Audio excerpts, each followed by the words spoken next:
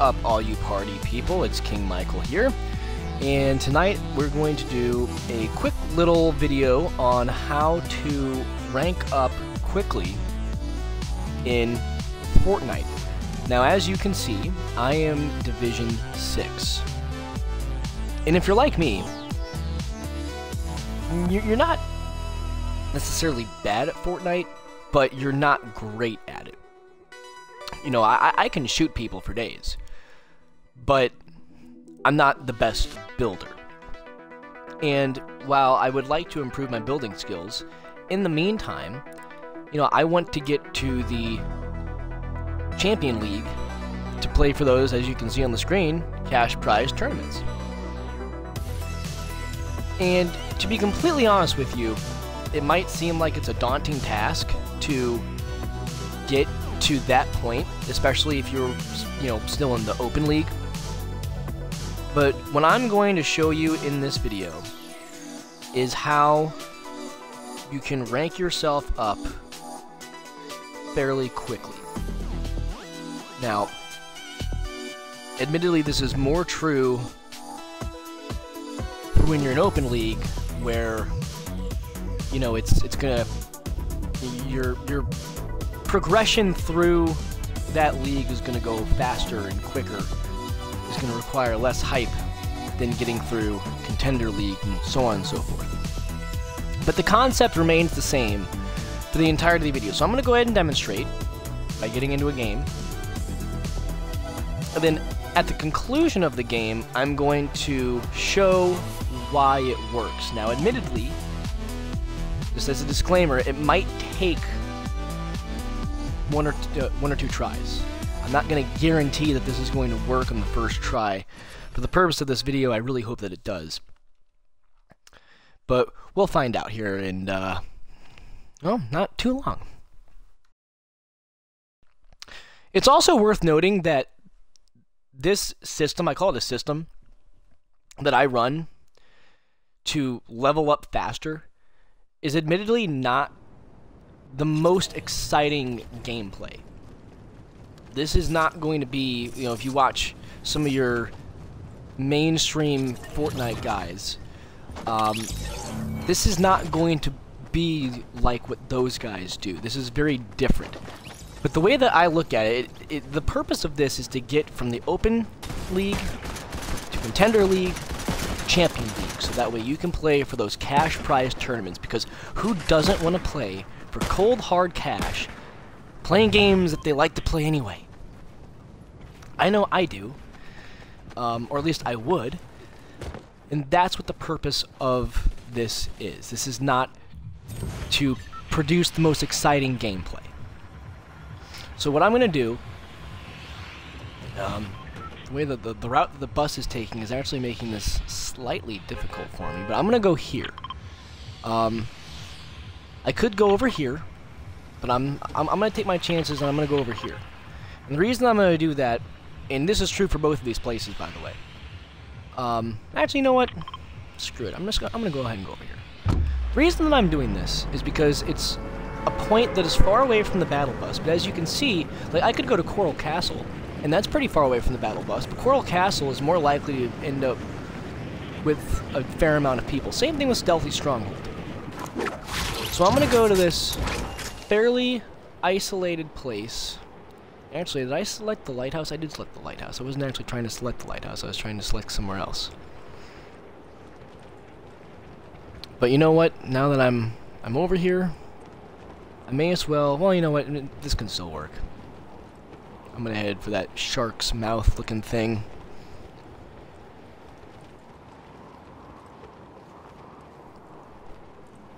So, what I'm doing is I am intentionally putting myself as far away from the battle bus, the route that it was taking. I'm intentionally putting myself as far away from it as I can.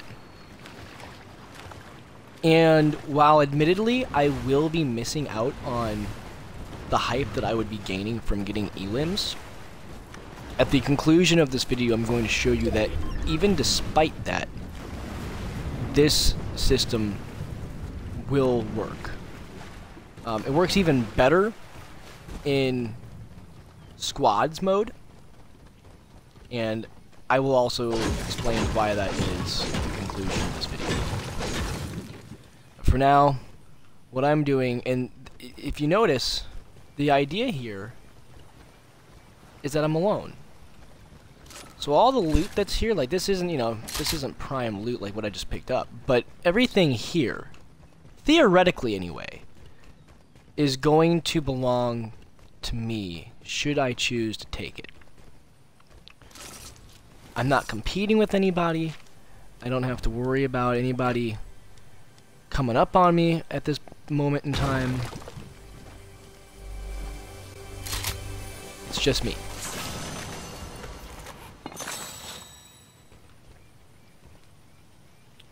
Ooh. We'll have some of that. And you might even get lucky with one of these really good chests. Like I just did. That's actually not part of the system. You know, you'll definitely take it if you can get it. Just like I will.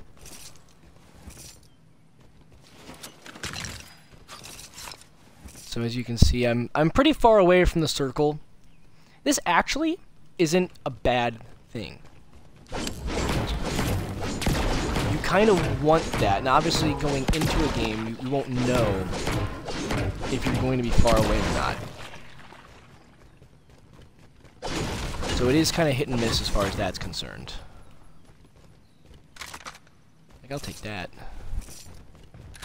Well, you see here, I got an epic shotgun, pretty good.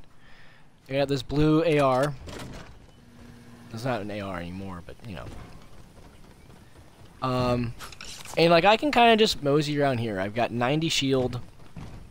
I got full health. You know, if I found one more slurp container or a half pot, you know, I'd end up with full shield. And that's the advantage here, is that here again, like I'm not competing with anybody for any of the, anything that I got. This was all mine. I'm kind of being lazy, just because I'm trying to explain what I'm doing while I do it. So I am sort of being a little bit lazy. I'm not necessarily exploring as thoroughly as I probably could be.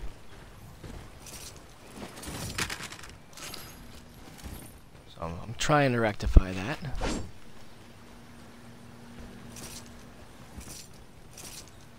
Now I'm stocking up on ammunition because there's nothing worse than getting into a firefight and then realizing you don't have any ammo. I would know this has happened to me on more than one occasion. And now the storm is going to close in right now. So I obviously need to get a move on. This is just fine. The other advantage too, since I'm so far away from the circle, the likelihood that I'm going to run into somebody at Coral Castle at this point isn't all that great. And that's a-okay. Fine by me. Remember, what we're going for is to maximize hype. Now, if you're good at building, this might not necessarily apply to you because you're not necessarily afraid to get into firefights with people. Like I said at the beginning of this video, I'm not the greatest at building. I'll own that, you know, 7 days a week, 365 days a year, including leap years. So this is a good alternative. I'm still maximizing my hype.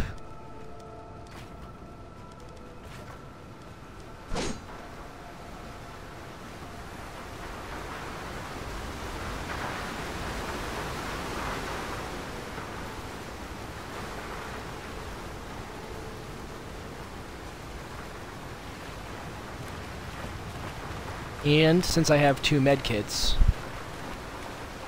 obviously I don't want to get caught in the storm. You never want to get caught in the storm, obviously, but I have some medkits, so even if I did get caught in the storm, it's not going to be the end of the world for me.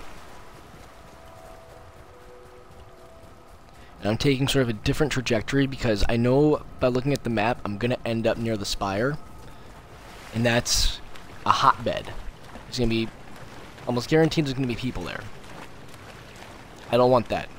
Now, inevitably, towards the end of the game, you're gonna run into people, but I want to point something out. Already, there's only 26 people left in the game. 25 if you don't include me. And that's really noteworthy because I'm already really close to, I think it's, I should have looked, yeah, there it is, top 25. Look at that. I just gained 60 hype. All I've done is forage. That is the only thing that I have done. And yeah, I'm caught in the storm right now, but like I said, I have medkits. Obviously, you're going to have to plan accordingly. If you don't have that, you know, it depends obviously how far out from the circle are you going to be, stuff like that. You know, there's factors that are worth taking into consideration here. But I'm not worried about it. But just by foraging, that's all I've done is forage. And my bus fee for this game, because of my current level, the rank that I am, is 30 hype. So I've already netted 30. And again, I'm going to explain that in a little bit more detail at the conclusion of this game.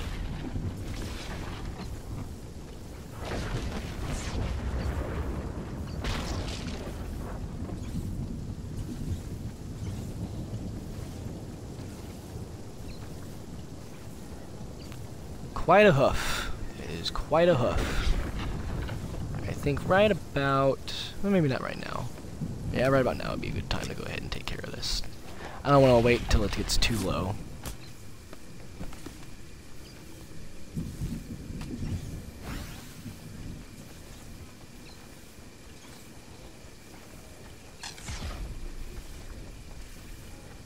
And unfortunately, I'll probably end up going through both of my medkits, but I mean, it's alright.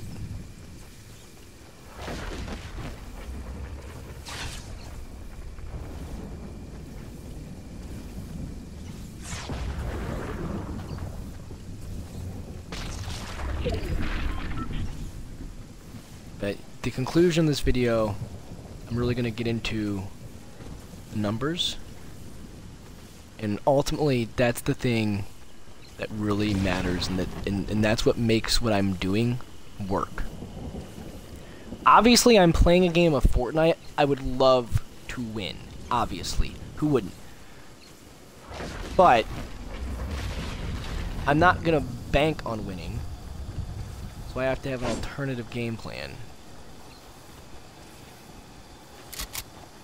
I might actually be able to get out of this storm before oh yeah, I'll definitely make it.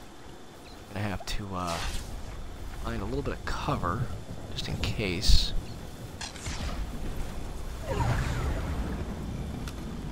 Or we can just do this. I can just float down the river. It don't matter. This works.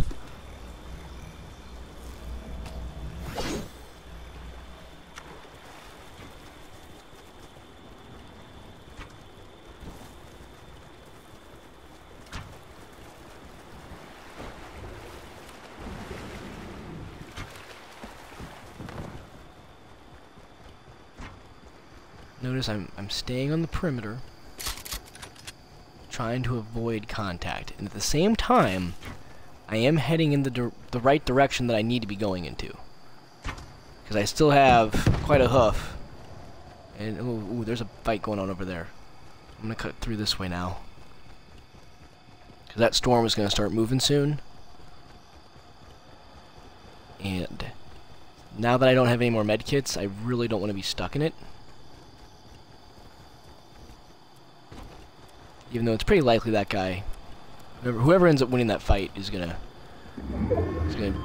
you know, do the same thing that I'm doing. They're gonna head for that circle.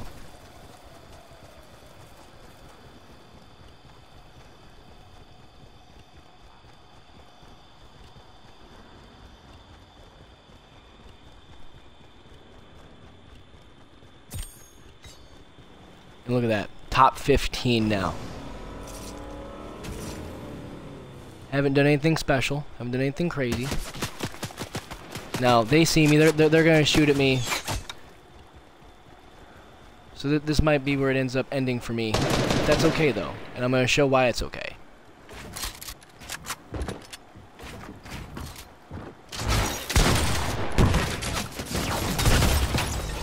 All right, so I got 15th place.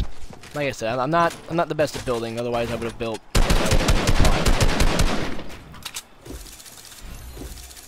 It's also worth noting I'm playing on an Xbox, so I'm not going to be able to build as fast as these people that are playing on PC. But nonetheless, 15th place. That's ideal. You know, you want to get top 25 at minimum. Top 15 for playing solos, like I was, is really ideal. And of course, anything better than that is like icing on the cake. So now that that's done, I'm going to show why it works. Okay. So currently, I need 1,404 hype to get my division rank up. So let's go to division details. We'll go to scoring. So this just shows you, open league. There's no bus fare until you get to division 4. Then there's a 10 fee. Let's go to where I am in division 6. So this is obviously the hype values for everything. If you get an elimination, you're getting plus 20 hype. So just notice, the big thing that I'm looking at here is bus fare versus minimum placement to get hype. So at minimum, you need to come in the top 25. Come in the top 25, you're getting some hype. So if all I did that game was come in the top 25, I would still net 30 hype, which isn't a lot, but if you did that over and over and over and over again, you're going to eventually rank up. I came in top 15, 15th place to be exact, so I had 90 hype that game. It cost me 30, so I gained 60. Here again, if I just came in 15th place every time, I'm going to gain 60 every time at Division 6. Now obviously, eventually I'll move on to Division 7. Now my bus fare is 40. So coming in top 25 at minimum is still going to net me 20. Not as much as it was in Division 6, which was netting me 30, but I'm still netting in the positive. If I did the same thing, top 15, I'm going to net 50, so on and so forth. Now, let's say you keep doing this all the way and you get into Champion League Division number 8. This is where things get a little bit more tricky, because now your bus fare is 60.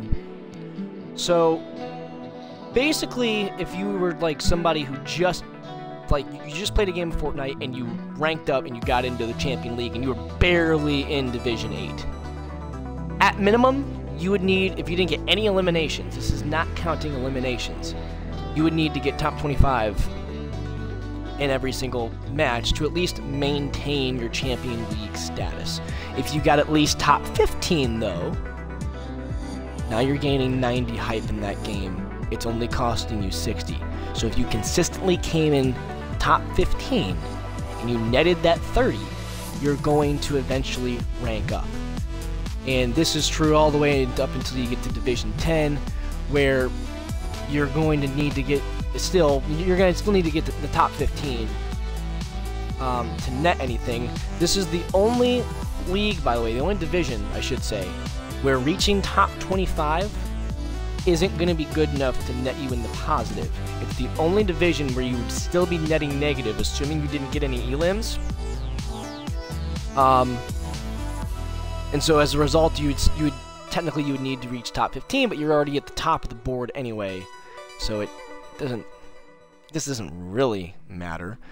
Then the other thing I want you to look at is this. So let's go back to where I'm at. So this is just a hypothetical. The guy who finishes in 26th place, okay, and he got 1 elim, isn't going to score as well as the guy who got top 25 and didn't get any elims. Because the guy that finished 26th place, with 1 elim, he got 20 hype for his elim, but his bus fare was 30. So he lost 10 hype as a result of that game. The guy who finished top 25 with 0 elims, he just gained 30. He didn't kill anybody, didn't eliminate anybody, but he netted 30. Now, let's make this a little bit more interesting. Trios. I have a couple of people that I periodically play with. I played with them tonight, as a matter of fact. Let's go into details now. The values are still the same: 60 for 60, 30, 30, and then 60 for a victory royale. But as you can notice, instead of top 25 for trios, it's top 8, top 4, top 2. Each elimination is 7 hype. So let's put this in perspective, alright? And by the way, that top 8 is squads. It's not like the last 8 people in the game. It's squads. And that is, both your squad mates can be eliminated. As long as one person from a squad is still in the game, your squad is still alive. All you have to do is get top 8. You get 60 hype. That's all you gotta do. So let's put this in perspective. Just in where I'm at, Division 6, bus fare is still 30. That doesn't change for Division 6. Let's say my squad got 9th. Not bad. And we got 9th. And on top of that, we had 8 elims. And then there's another squad. And they finished 8th. And they didn't have any elims. Who gains more hype? Because if you're thinking that the answer is the first squad, you'd actually be incorrect. At 8 eliminations, finishing 9th, you're going to get that 7 hype per elim. That's going to give you 56 hype. Your bus fare is going to take away 30, so you netted 26. Meanwhile, the squad that finished only 8th place, they didn't have any eliminations, they're going to net 30 hype. You see the trend here. This is a numbers game. I'm not suggesting that going after elims is a bad thing. I highly enjoy eliminating people in a game of Fortnite, I really do. But when it comes down to just ranking yourself up, this is a good way to do it. Like I said, you might be like me, and you might not have great building skills. Maybe you're not really a good shooter. Maybe you can build really well, but you can't shoot. And whenever someone finally finds you in your fort, you're screwed. Maybe you suck at both. This is a good way to level yourself up, like I said, to get yourself in position where you can participate in things like this, the Solo Cash Cup, where you have to be, I know that this event has ended, but you need to be a Champion League player. So currently I wouldn't be able to participate in that. If I was Champion League, I would. There's a saying that just goes, they don't ask how. And that's all I'm saying right now. Nobody at Epic Games is going to ask you, how did you get to Champions League? No one's going to ask you that question. The only thing that anybody's going to really care about is that you're there. One final thought before I wrap up this video. So this is the Fortnite Champions Series, okay? And we all know they're going to end up doing more events like this. That's why I'm showing this, okay? And this is just an example. So as you see here, each elimination is +2. As long as you get in the top 17, though, you're getting a point. And you're getting a point every place you get past top 17. So for that match, even without getting any elims, I still would have gained 3 points. So I would have performed better than any player that got 1 elim or less, or, didn't finish top 18, if that makes sense. Because if they finished top 18, they didn't have any elims, well, they're not going to end up with anything. There's actually a better example on here that I'm looking for. I'm not sure if it's here. I saw it the other. Yeah, this is it. It's like this one right here. This is saying if you reach top 70, you get a point. Well, I'm not going to do the math on it, but basically if you look over to the left side of the screen, you see top 15 +2. So from that point down to top 70, that's how many points I would have gotten.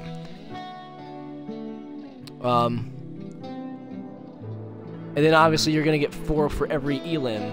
So that's why I'm not saying that elims are bad, that you shouldn't necessarily go for them, but just for in terms of accruing like points in this case, or in this case right here where I'm just playing on my own, accruing hype, it isn't necessarily the worst idea to go run and hide, because as long as you finish well enough, you're still going to gain those big time tournaments.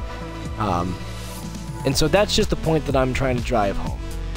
If you like this video, please leave a comment, and please subscribe if you are so inclined to do so.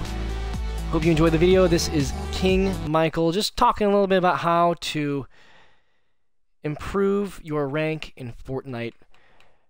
Check back later, but for now,